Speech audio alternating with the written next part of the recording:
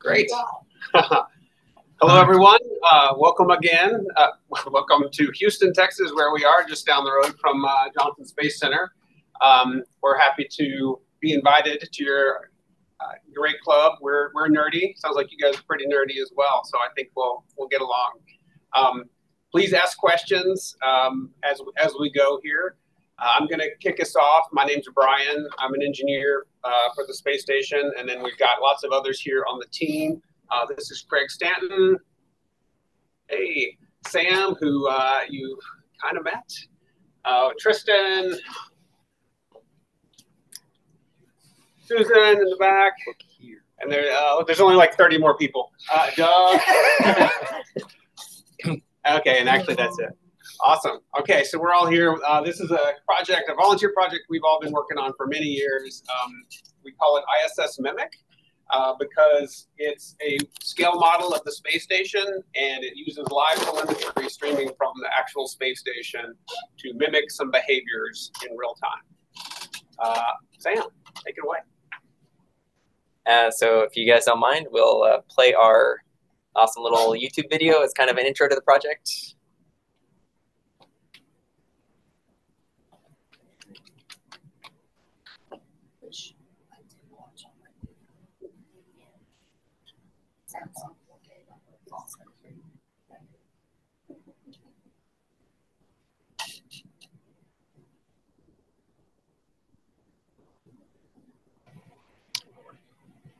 You guys getting sound with the video? Not yet. No sound. Okay.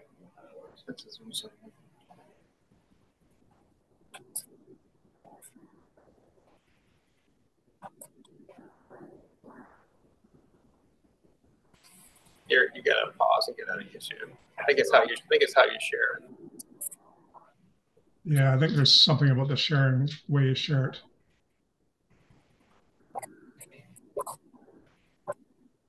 Zoom setting. This is YouTube, right? Yeah. So get out of YouTube. Okay.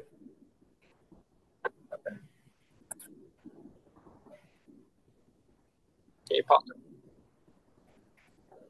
Yeah, let's pause a second while we try to get the audio figured out. Okay. We'll just we're going to call mission control, see if they can sort it. Where am I?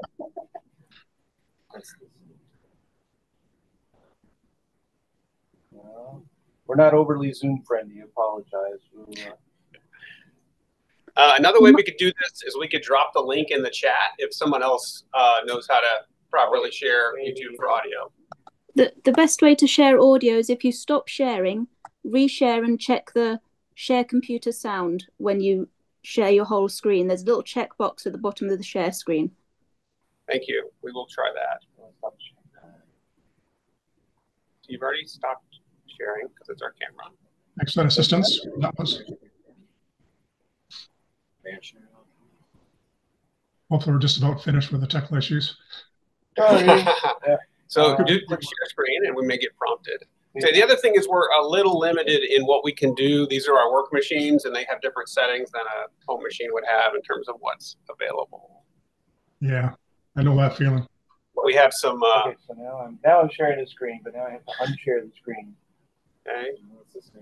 So far, it's not prompting us. Okay. We're getting a firewall block. All right. Let's drop the link in the chat, and then can we have a volunteer to share for us? Yeah. Thank you. Yeah, I didn't think about bringing a personal machine to do this. Still the work day here. Okay, so we dropped it in there. So someone, please take over, if you wouldn't mind. Why? Hi, dear Sam. Can you please let me know what hardware tools you have used in this system? What hardware we've used? Certainly. Yeah, so we're surprisingly, or maybe not surprisingly, using a Raspberry Pi. We have the Raspberry Pi 400 keyboard. It is what we're using. This one was not. We actually have several that were signed by Liz and Evan Upton. We gave some of those away to teachers. Did we have a volunteer to share? Okay, great. We'll stop messing with it and play. Thank you. Great, Sam. Thank you. Thank you. Thank you. That's working.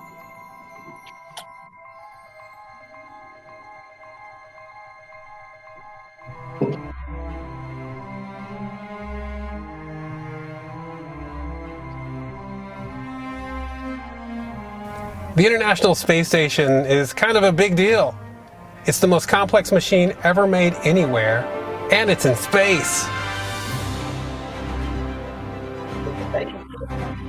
But it's so far. Well, it feels far, but it's only 250 miles up. How can we make it feel closer, more tangible, more connected? Well, we could build a model of it. That's fun. Nice job, Lego. But it's kind of just sitting there. The real space station is active. People are there. Things are happening.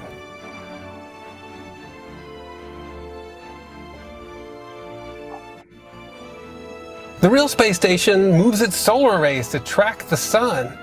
What if we designed a scale model from scratch using 3D printing, Arduino, and Raspberry Pi, and then put motors in it and made our solar panels turn too?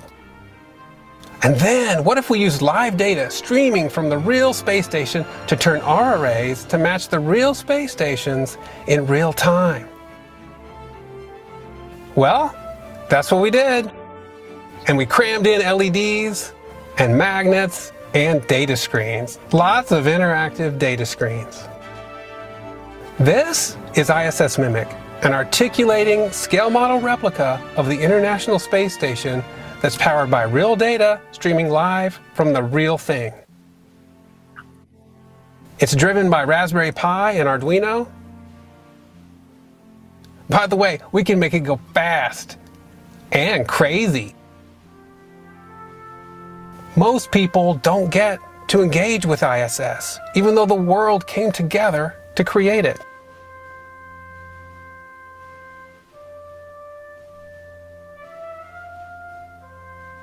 We are NASA engineers who get to work on the ISS as part of our day jobs. Even though we work on it every day, we don't get to see it, touch it. So a few of us got together and decided to make this model. We envision ISS Mimics in schools, libraries, museums, airports, and even homes all around the world, connecting people on Earth with those in space every day. We've been so excited to team up with Space Center Houston and meet with educators from all over the world. The feedback's been great and also gave us a lot of good pointers on other simpler builds we can do. But we need your input to help make this open source project better. Do you want to help? Want to build one? Teachers, we especially want your feedback. We want to help leverage students' excitement about space into interest in STEM and STEAM. The International Space Station belongs to you, to everyone. We created ISS Mimic as a celebration of human spaceflight and to connect space to ground, to you. We hope you'll join us.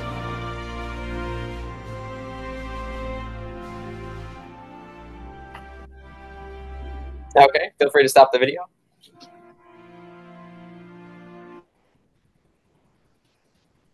So yeah, that's the our main project video. That's the overview, and this is the model. It's received quite a few upgrades since the video, but I think we should do our ceremony of going into live mode. So this model is not currently mimicking the ISS, but that is its main purpose. So what you're seeing right now is exactly what the International Space Station looks like in space in real time right now. So the orientation of all of the solar arrays, the entire outboard truss, and the radiators is currently synced up live with whatever is happening in space. And that's the gist of the project. We do have some slides that go into further detail.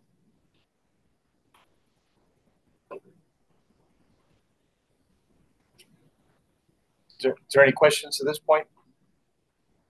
Any thoughts you guys have? Are the LED colors just indicative of the sync status, or do they show other information?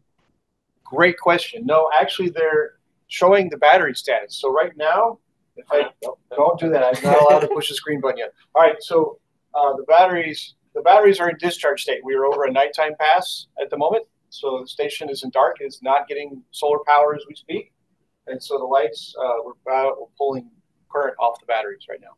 So when they change colors to white or blue, they're charging or fully charged.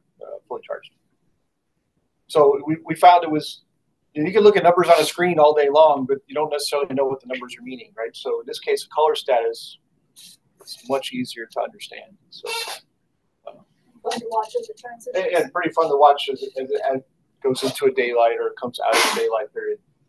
We've had interesting things when we first turned it on, got it working. One of our things was one of the lights on one of the LED boards was a different color, and we went, "Why is that?"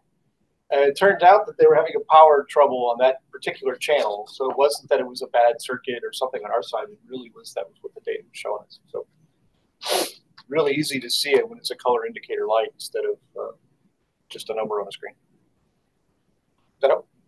Yeah, so as it moves through the orbit, you'll see the LEDs change from red to blue to white. Blue means they're in the sunlight and charging, and white means they're fully charged and ready for the night pass. So how detailed is the telemetry? If you go to our website, issmimic.space, which then leads to our GitHub, you can see all of the public telemetry. There are 300 and something telemetry items that cover all of the rotational angles of the solar ray voltages. We've got the robotic arm data for the Canadarm.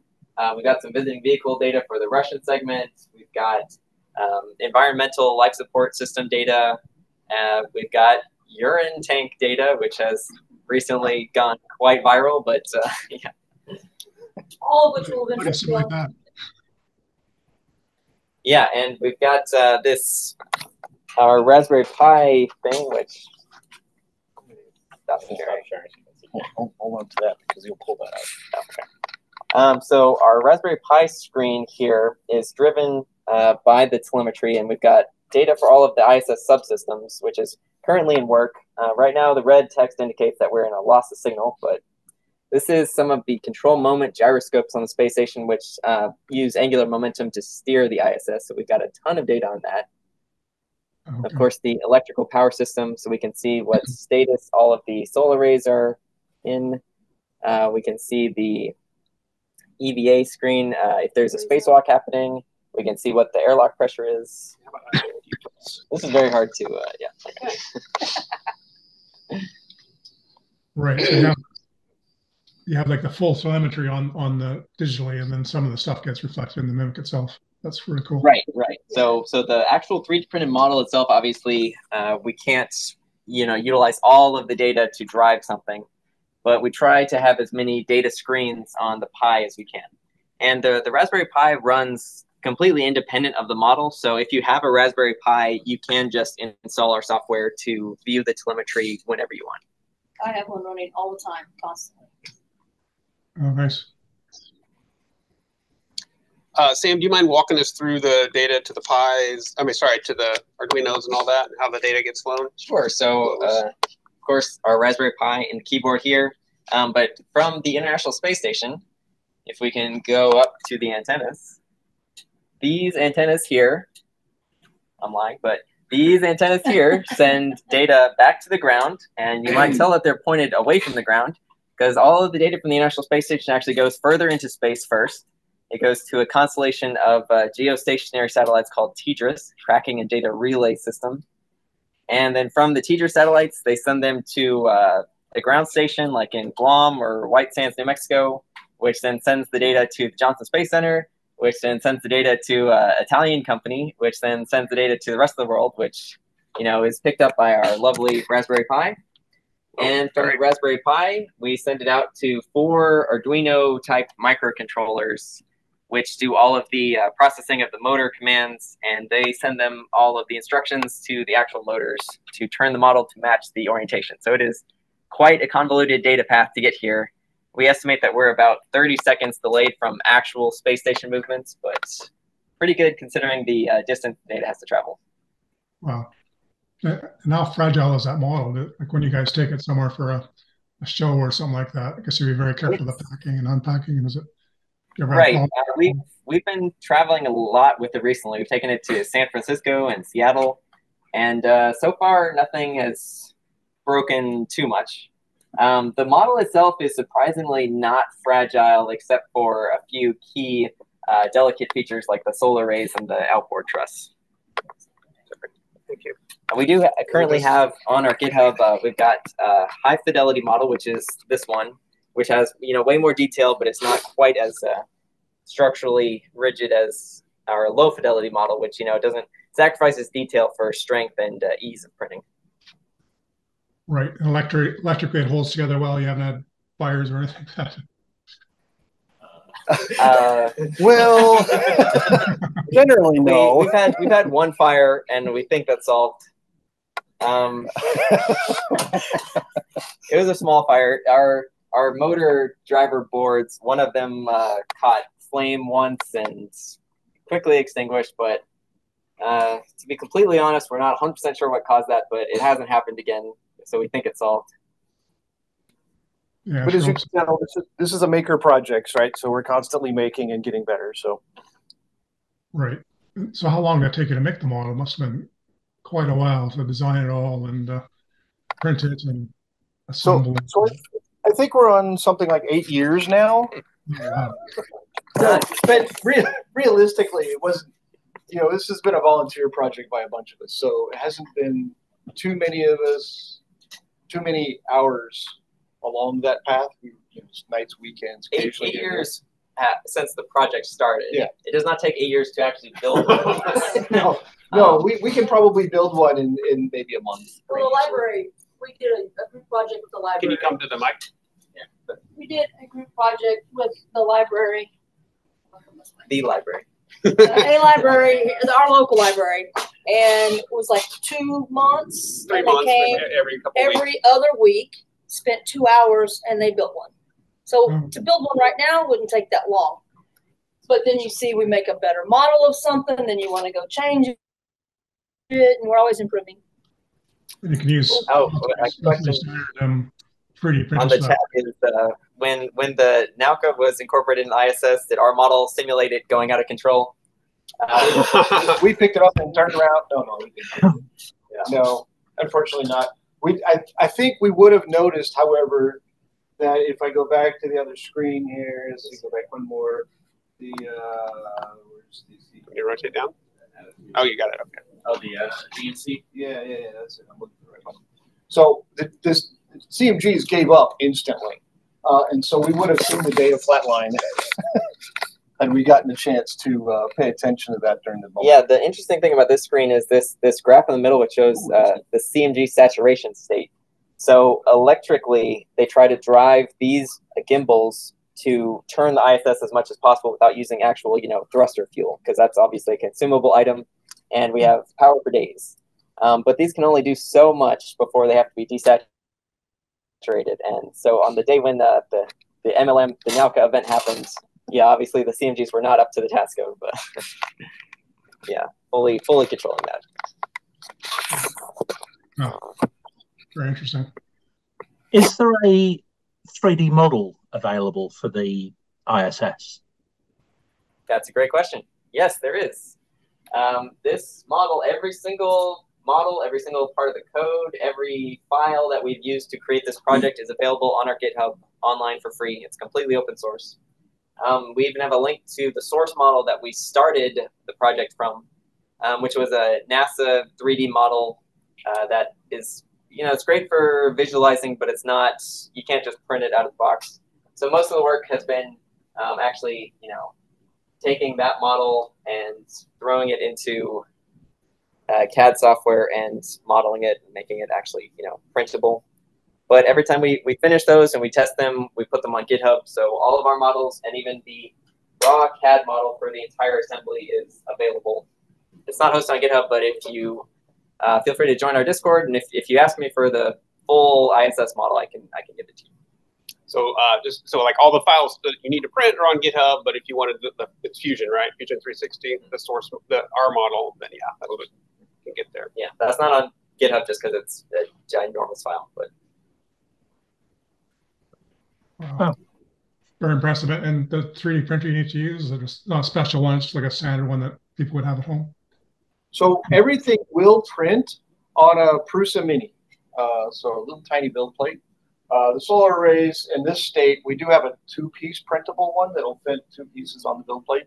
So you can use a fairly small size build plate to print the whole thing. Obviously, you need a bigger printer for the full-on single-piece solar arrays. But every single item on here can be printed on a standard 3D printer with regular PLA, except for our fancy solar arrays. But we do have the ones that can be printed on a standard printer.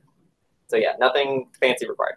So yeah, so Susan mentioned earlier the library build, and Sam, maybe you can bring up some charts about that in just a minute. But yeah, that's one thing we wanted to do there was try out some others. So we have some that are kind of two-part, like they mentioned, and it's also, it has a little less detail in the truss area, which is the weakest part.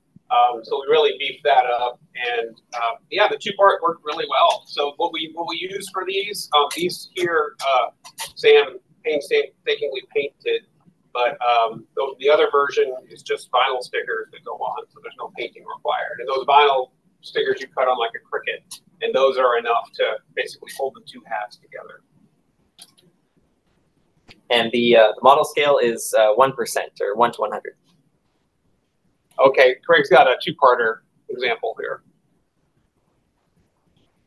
Yeah, it prints pretty well. Right. If I get a little bit closer, you can see that there's the truss. It's not. It's solid. It just looks detailed, edged on, but it's not that. A little floppy. The Cricut stickers do work really well. Notice we just had a large jump on the space station solar arrays. That was mostly because we just came out of what's known as the zone of exclusion. So we had like a 15-minute period where we were not receiving data from the ISS, but now we are back live. Cool. Oh, it's not working right now. That's why it's not working. Okay. So your Discord channel seems quite active. It seems like there's quite a big community behind it. Is that right? Or is that just you guys being very enthusiastic? Yeah. So recently, a few weeks ago, the YouTube channel 3D Printing Nerd released a video on our project, and that drove a lot of our Discord traffic. But yeah, between that and this Hackster.io video, and yeah, our Discord community has grown to over 200 people now, which is pretty good. Yeah, most of that's in the last couple months, I would say, right? Yeah. Discord channel also lets you know when there are major events happening. Like it'll tell you the MT is translating now. What's the MT? Mobile transporter. What's that? That's a little cart that goes along the front of the truss. It was critical in assembling the station because you had to reach out and do things. Yeah. So where is it?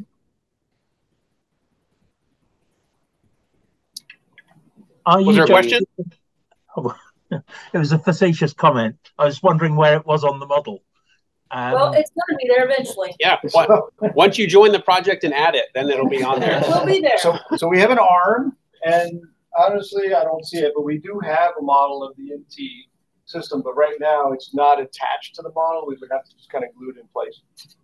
But we do want to make one that will actually traverse back and forth on there using the telemetry data. So we can do that. We're probably not going to get the arm working because those are just too small motors.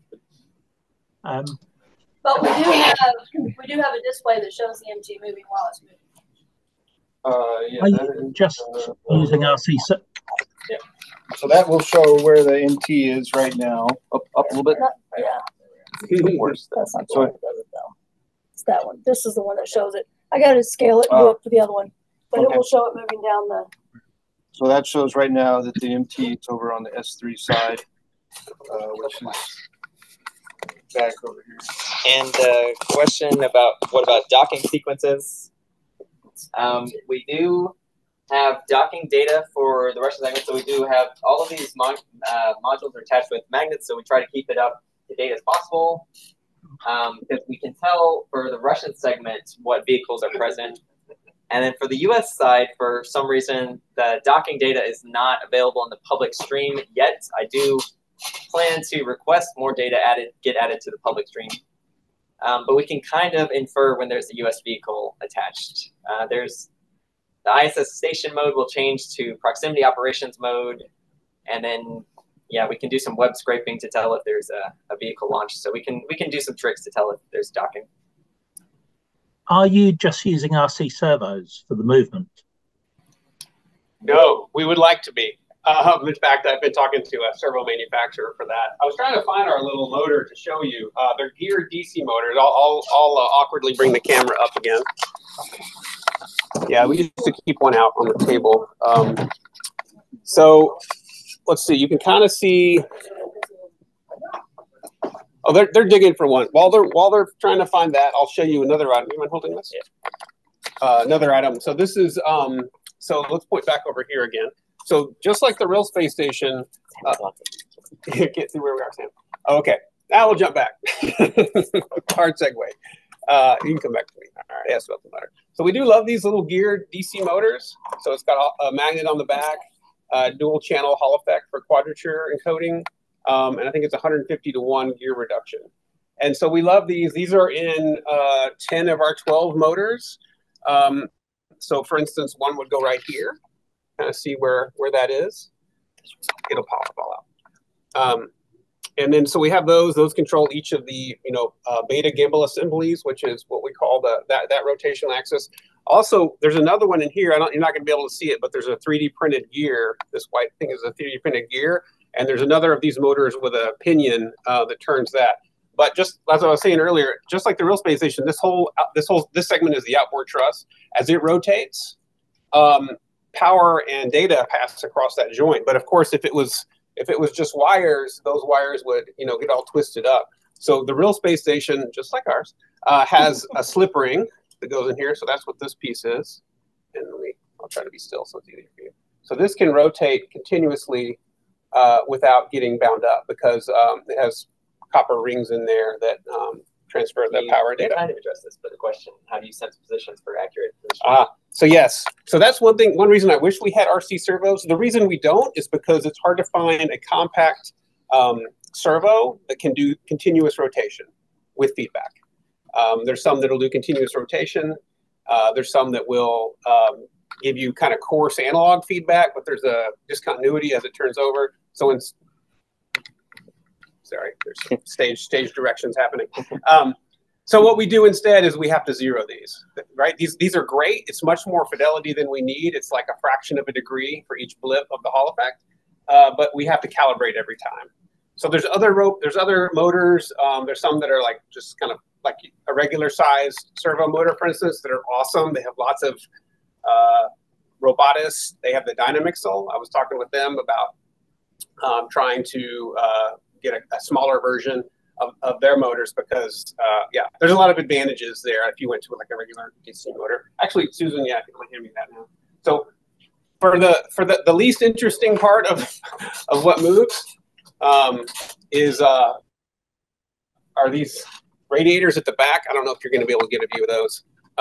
The HRS radiators, heat rejection system. So there's ammonia being pumped through these, and that's what takes the heat out of the space station so it doesn't cook inside. So these do use a regular hobby servo. So this is just a micro scale servo. And we can do that because it only rotates like plus or minus 100 degrees. If only they were all so simple. And I say it's the least interesting just because they never move, right? The one that's the easiest to move, they just don't need it. Their system's just too efficient. They don't have to point it away from the sun so much. And question, what about crew data? Yeah, take that one. Which hopefully nobody here knows what the actual crew is, so I can just lie and say that the screen is live. But we do have ways of finding out who the current crew is on board. It's not live now, but it will be soon. Yeah, we're in the process of changing, so you'll be able to see who's currently on board and how long the ISS has been continuously crewed. Then we also have data on the ECLIS system, which shows the environmental life support systems on the ISS,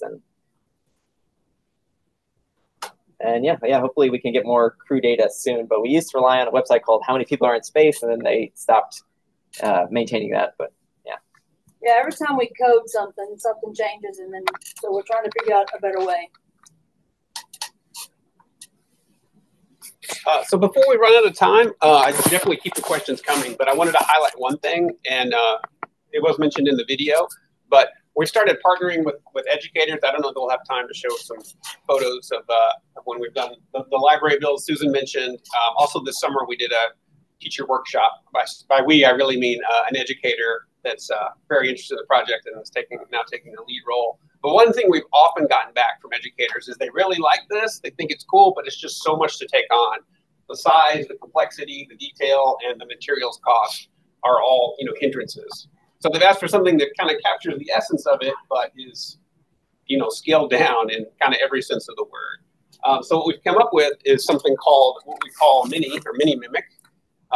That's this guy. So this is half the scale of the 1%, so like 0.5. And of course, you're scaling down in 3 dimensions, so it's kind of like, an eighth as big. But we still have the solar arrays.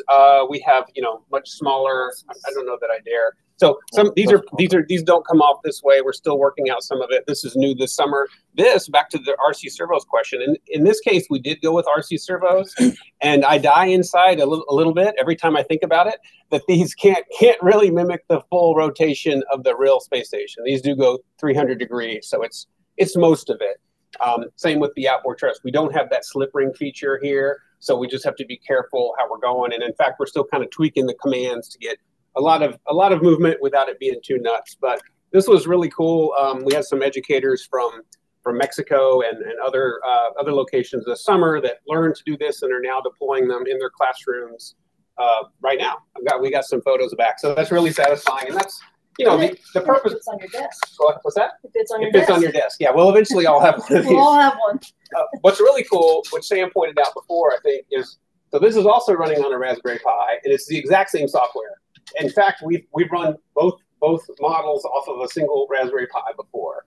So all of that is the same. All that's the same. You just plug in whatever you want. Sam and I made a decision early on that everybody gets all the data. So it's just a pipe of data coming out over USB, and then you choose to do what you want with it.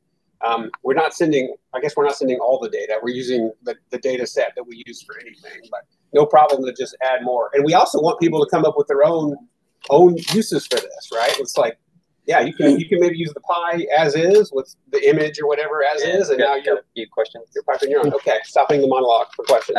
So when the ISS, why does this scroll with the message? When the ISS orbit is boosted, is the data available? Yes, the data is available, and if you join our Discord server and subscribe to the ISS telemetry channel, you will get all of that data. And so I love seeing when the reboost happens. And do you ever think you'll bring this to the UK? We would love to. Somebody buy us a ticket. Yeah. We have, for whatever reason, the Raspberry Pi Foundation really loves us. So we'll see. We'll see. We're going to see them at Bay Area Maker Fair. What are the screens you're using on the Pis? Oh, well, what are the actual screens? Well, this screen is the official Raspberry Pi touchscreen in the, I forgot who makes the case, but it's a good case. And then Smart something? Yeah, Smart Pi case or something. And then what is this one? Yeah, this one is just kind of a normal add-on for your tablet. Well, you want to zoom at the back. So this, or for your laptop, it's like an extra monitor thing. This is just over HDMI, but it is touchscreen. So we like this because it's bigger scale. This the smaller one that we just showed, the 7-inch, has been our standard, but this is just kind of showing 2 different ways to do it. Or you can just use a regular monitor and use a mouse instead of a touchscreen. Could you simulate the view from a window on the station? Yes, that would be cool. That's a stretch goal. So I think what we haven't done is do a fast playback. Oh yeah. Because if you notice, the station hasn't moved a ton while we've been talking, because it moves very slowly just to track the sun. But we can also play back the data at whatever speed we want. We considered using Bowden cables for the movement. So to push wires or something with Bowden cables? For all the motors in a separate box with the cables transferring the force. So the challenge there again would certainly be across something that's continuously rotating. I don't really see how that would work. That'd be cool for the arm, yeah. Oh, for the arm, yeah. It might still be tricky just because there's a number of ways you can run into singularities in the arm movement, basically joint angle combinations where the arm could get itself stuck depending on how you have the motors or how the actuators arranged. You may have trouble getting out of there. But if you have more ideas, share them. And apparently this presentation today is really an advertisement for our Discord. So join our Discord and then post the question. And feel free to solve one of the problems and come up with a solution for us. That would be great.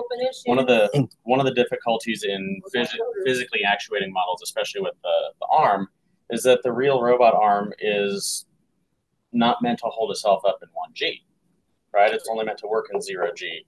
And so that affects how everything on that is sized. And so if we just do a straight scale model of that, we're going to run into all kinds of problems just trying to hold it up that the real one isn't going to have to deal with. How is data fed to the Pi? The Pi is the initial source of the data. So the Pi just connects the data over regular internet. Then the Pi sends the data to the Arduinos over micro USB cables. And then the Arduinos send the data to the motors over, we use HDMI cables, just as dumb 20-pin conductor cables. You may want to drop a link to the page you guys created on GitHub, that you host on GitHub, that just shows all the data. Good idea. So Sam and Tristan put together, I guess it was Tristan actually, maybe they'll put together, Sam's going to drop the link, but this is just a way to see all the data. It's tying into the same live streamer page to get all the data, but it's a cool way to see lots of text and lots of numbers changing. So when you guys started your team, did you have all these skills already, or did you have to build a lot of the skills as you're building it?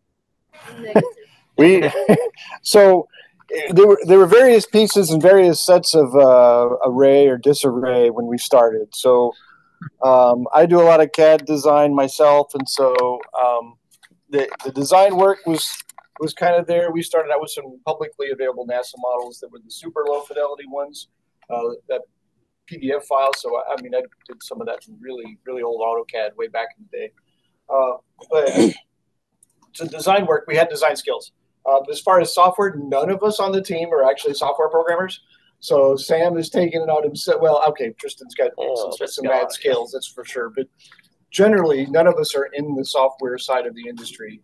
And so, Sam and Tristan have taken off a huge amount of learning Pi and Kiwi and, Arduino RD. And Susan's done a lot of work with graphics and Kiwi. And if you are a software engineer and you look through our GitHub, I apologize in advance. So, clean up the code. That's great. I think we recently had ChatGPT solve some of the issues for us. So that was useful. But yeah, we're always, as we're trying to add more data and more things, it becomes more and more. And that's also what's really neat about this project, because it is open source. If you have a better way to do something and you say, hey, why are you doing it that way? Do it this way. You can suggest it, and that may become part of the master code. Yeah, we're not experts by any stretch, so anything you can suggest would be useful. Yeah, we did have a contributor a while back completely revamp our code that pulls in the telemetry data. So the way we pull in the telemetry data, basically because it can come in at any time, is we actually have a separate process running that just pulls in the data and it stores it in just an SQLite database, so that we are never having to worry about trying to read and write at the same time and getting invalid data out of it. Initially, that was written in Java. The part that pulls in the data was written in JavaScript because at the time that was the only client that Livestreamer made available for free. And then the rest of the code was in Python that then reads from that database to send everything out to the displays in the model. We had a contributor recently redo all that JavaScript and replace it with Python, so everything is in Python now. Oh.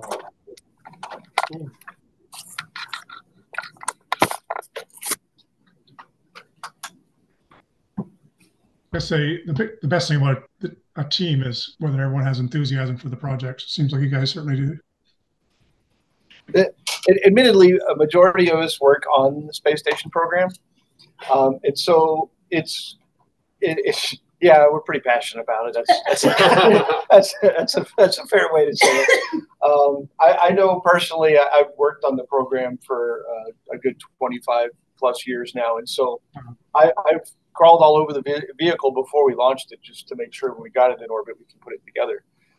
And so, to me, this is a project that says now I can share that and those stories with the rest of the world. So that's a way that just kind of put that back into the system and say it's not just a thing we did in some clean room somewhere. It's really a thing that's alive, breathing, constantly changing, and has a life of its own. No, let's do disco mode. Disco mode? Disco mode. They've earned disco mode. Oh. We're not going to fling the arrays off, are we? We'll find out. Well, we did the other day, so we'll see. That'll be a bonus. We have a special dancing mode for the ISS that we bring out on special occasions. The real ISS does not do this. And this is not a two-way data transmit, so it's not making the station do it now. That's good. Yeah, so that's the fun part of having all the motors and lights is you can make them do whatever you want to as well as what they're supposed to do or what they're intended to do. Yeah. So, we so do. I We do go ahead. Sorry, I think I saw in one of your videos that you've taken this to the office or to the control center so they could see what the actual state of the ISS was. That was helpful somehow? Yeah, so we've taken it into mission control in the mission execution rooms, the back rooms that where all the the support engineers are there from the flight control rooms, and so we took it in there for some of these EVAs and some of the activities. Spacewalks, yep. Spacewalks. So, as a matter of fact, the first all-women EVA, we had Mimic in the control room when that was happening. It was really kind of a cool thing for us just to be able to share that and have that whole thing. And it lived about I think about a month in the mission control. It was really kind of neat to just have it there. And it was meant to be a one-day visit, and then they saw it and were like, no, we want to keep it. And we had a couple of anomalies. So it was still early. It was still in the prototyping phase, and so we had a couple of weird things happen to it while we were there. But yeah, it's interesting too, and we've taken it out to some live events, public events, sort of things, and then it turns out that one set of arrays is almost not existent or not moving, and the other ones are just doing their thing. And people are like, "Oh, your model's broken," and we're looking at it going, "No, the data that's doing what the data is saying." So we'd have to reach back into some of our cohorts and go, "Hey, what is going on?" And at particular event, that was back in March of this year, they had, if you remember, there was a Soyuz had a thermal leak, thermal system leak. I don't have the arrays on this one, but it was a leak in some of the coolant systems on the Soyuz module. And so what ended up happening was they were using the arrays to shadow the Soyuz just so that it would stay cooler. So in that case, we were watching the arrays were only moving a little bit, and that was just because they were trying to keep the arrays over and block part of the vehicle. Wow. As a matter of fact, even lately they've been having some trouble with one of the with the rotary joints, and so there's been a lot of directed position where they try not to move it. They rotate it into a larger degree chunk just to be able to position it right, just to put less wear and tear on the motor while they figure out what to do with it. So that's you'll see that in the Discord channel lately with all the directed position to the Sarge.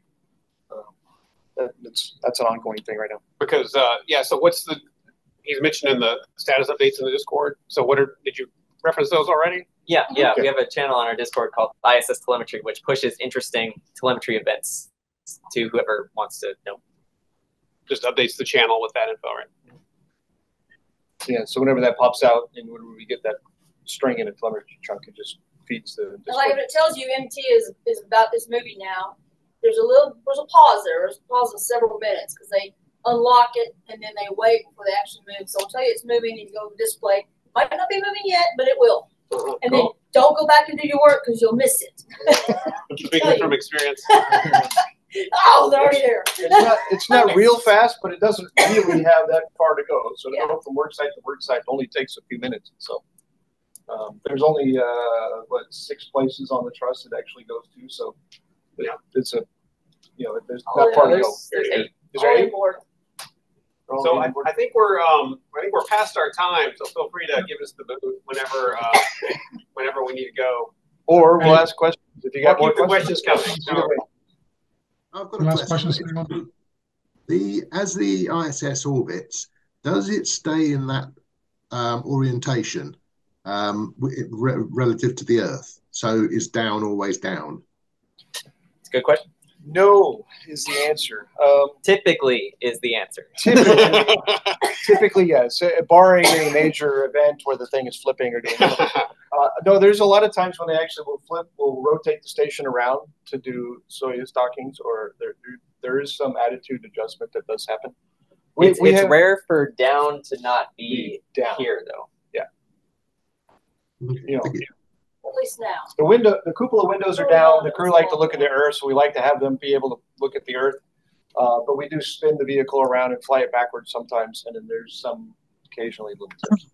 So one thing on that, since the Earth is usually below, one thing we used to do, we have a TV actually under here, flat, and so it'd just be sometimes we do the live stream of Earth, and then in the course of going to various events, we broke 2 TVs, so we don't do that anymore. And instead, we do have a projector, and we'll like project Earth behind it, which is not oriented correctly, but it's still.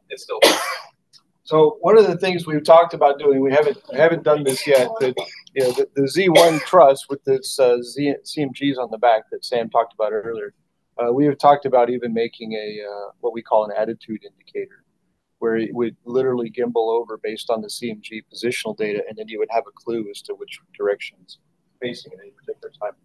That would be a little bit bigger than that size model, just because we can't really get something that would do it with the motors and things of that scale. That would be something, because we originally talked about making an entire gimbal set for the whole model, just to rotate the whole model, but that got to be a bit more, a bit bigger than we wanted to manage or try to move around. So we thought maybe something smaller, desktop size, like the Mini Mimic, would be useful. Yeah, we've also talked about. Oh, go ahead. Sorry. Oh, when you rotate the panels on the real thing, how do you deal with the reaction torque? Reaction moment. It's a pretty slow move. It's a pretty slow motion. Yeah, you still have to. It's the CMGs is the answer. You still have to react it, or it would. Yep, CMGs. Take that out. Good question. Why, since the panels can rotate 360 degrees, you don't rotate them in opposite directions to cancel? Well, so primarily the point is for power generation, right? So normally you might do that. It would still introduce I think you'd start spinning a different axis if you did that, just because they're not co-located, right? But it's mostly for power that we have them there. So yeah, that answers your question. Yeah. That kind of wins over momentum management. Plus, there's a whole team for momentum management. They need something to do. Keeps our GNC people busy. A lot. They're busy all the time. Yeah. Any more questions? One last question, anyone? That was fabulous. Well, great. Thank you so much for inviting us. Yeah, it's always fun to talk to people and again share what we're doing. So yeah. Sorry, I just have one question. How many of these have been built? Do you know? Do you know how many people have actually built one of these? Agora tem XYZ. Eles fizeram, pelo jeito eles executaram, trocaram lá provavelmente. So we've built 3. 2, we have this one, we have the other one in another room, and we have one at the local library. We know that there's several others being built, and we know we have several more. So there's 3 that we know of in existence. At least 1 or 2 more others that people are out building themselves, and then we have more to go build. And then the miniatures, I think there's 5 or 6 of those in the wild, and more coming soon. I know we're really short on time. Do you have the charts up just for a quick flip through from the library, or do you not have? Yeah. Okay, we're just going to real quickly show. Susan mentioned this past fall and into January we did a build at the local library, and I just love this because it's people of all ages. The parents came thinking just their kids were going to do the work, and then we made the parents do the work too. So they're learning Arduino and Raspberry Pi basics. It was more than just building the model. They're learning. They're doing a little bit of coding on like a Hello World or a flash LED with a Pi and Arduino, and then they are doing the physical assembly. We actually had some great kids that could solder. One did a science fair project on solder. They were doing so this was awesome as a collaborative build. Certainly the fastest we've ever made a Mimic. And then we had educator partners and the library, and so anyway, it was a lot of fun. A lot of different skills coming together, and yeah, good times. All right, I think we can close with that. Cool. Thanks very much. That was awesome. Thank you. Very good. Thank you so much. Thanks, guys. Thanks to the whole team. Bye. Take care. We'll see you soon. We have to wait longer to go get our pint. Still working. A pint of coffee. Right.